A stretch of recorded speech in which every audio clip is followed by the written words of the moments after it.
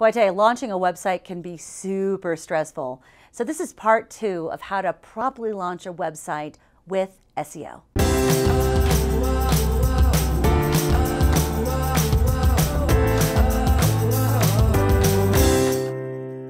So let's continue our conversation around launching a new website. So in the first part of my video, we talked about all the things you have to do before you hit the switch and it goes live. Now that it's gone live, you're not done yet. We still got some things to take care of. So let's take a look at my after launch checklist here and see what else we need to get knitted up. The first one is there's a Google site checker for mobile responsiveness. Just type in Google mobile test and you'll be able to test your new website. Make sure it's really being given full credit for its mobilely responsive quality. Then we're going to submit your site to local directories. Now, if you have a localized business, a dentist, a mechanic shop, anybody that has a walk-in presence, we use a tool called Yext, Y-E-X-T, and it is a paid service, but it will get your listing into every possible local index that has service-based businesses on it. So submit to Yext and get all that stuff taken care of so that you can be findable through all of those different directories. The next one is make sure your descriptions and photos are up to date. So a lot of times when you launch a new website, you'll name all the photos, image1.jpg, image2.jpg, and that's, you're like, okay, fine, we'll do that for the launch. But then you have to go back and rename those photos where you want them to be findable in Google. So as opposed to image1.jpg, you're going to rename it to like SEO classes 1.jpg, SEO classes 2.jpg, or whatever keyword you want that image to come up in Google Images search. Very important. Google Images is the #2 way people use Google. It's a very powerful visual search engine. So don't drop the ball at the last minute because you've launched your site. Go back and make sure to rename those photos, the keywords, rather than image 1, image 2. Make sure to name your business with keywords you are trying to rank for as well. So in your Yelp profiles, in your Glassdoor profile, anything that has your name in it, a Better Business Bureau listing, you want to make sure that you bake that keyword into that listing.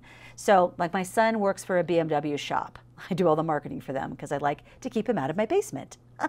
Anyway, he's doing great. He loves fixing BMWs. And when I rolled into them, they had no clue about how to do any of this. And I actually created a lot of the elements on here based on the work that I did with them. So we discovered after a long interview process with them, that they wanted to become BMW repair experts. That's how they wanted to be found. So I popped into GoDaddy and we found that there's a huge amount of search volume for BMW repair experts. So we bought, go figure, BMWRepairExperts.com for $13. Then we proceeded to put the website together. Now, once their website got launched, I went to their Yelp listing and added BMW Repair Expert to the back of their name. And then I went to all the other sites that had them listed, and I added BMW Repair Experts. Now they rank right underneath Ralph Schomp, which is the biggest BMW dealership in Colorado. So, and this is a small little garage, but they are killing it. And I just found out that they are going to be opening up a branch location right around the corner from my house, and my son will be working there. Boom. Drop mic, walk off. I'm so excited. I can drop by and see him anytime I want. And he likes that, really, strangely. He still likes me. Funny. But it can happen. So anyway, it's just a matter of knowing where you're pointing to. So they named their business The Garage.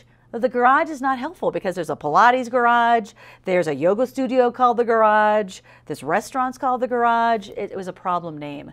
So I was able to petition Yelp to go in and add BMW Repair Experts right to the name, and it started clicking right away. They get business from all over the country because they came out of the gate saying they're experts.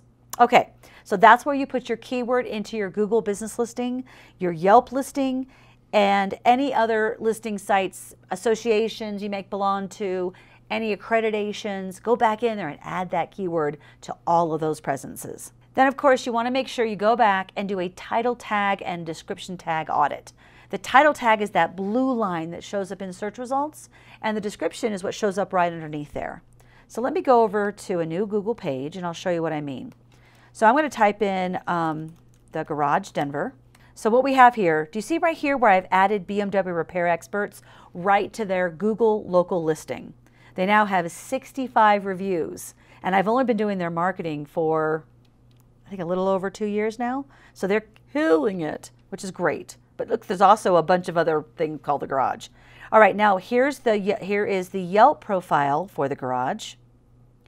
And we want to make sure, and then there's their website, bmwrepairexperts.com. But what happens is when you're building the website, the findability sometimes gets tossed out the door for the design. So make sure you go back in, look at your titles and your description tags, and get those tweaked with the right keywords. Very, very important. Now let's talk about the final phase, phase 3, which is all the ongoing elements that we need to keep our eyes on. The first one is set up an SEMrush tool or use keywords.io or keywordseverywhere.com. Make sure you have something to keep tracking the performance of your website and how it ranks over time. It takes a little bit of time for Google to recognize the content that you've written and to then actually start ranking you for those keywords. So have a tool in place that's going to really give you that data that you need. You want to pull your keyword ranking report every week and watch carefully for improvements. So if you're ranking under a whole set of keywords with your old site, you want to make sure that when you launch your new site, you're watching all those keywords as well as all the new keywords you've planned to rank for. So make sure to run that ranking report at least weekly, if not monthly. Then in SEMrush, they have something called a project. And a project's where you could put everything, the social media, the RSS, all the branding stuff in one project, and you can run it. So kind of an advanced move would be to run a project in SEMrush. If you have questions about that, feel free to contact me or post a comment down below, and I'll make sure to answer those questions. But setting up a project just helps you to keep your ears to the ground of all the things people are saying about your business. And there you go. Now you've done a proper website launch. You've looked at all the indicators for what Google's looking for, how to make your existing content findable, and ultimately how to track and record the progress. So good job, you did it. Now start blogging and start socializing. You thought your job was done? Get busy.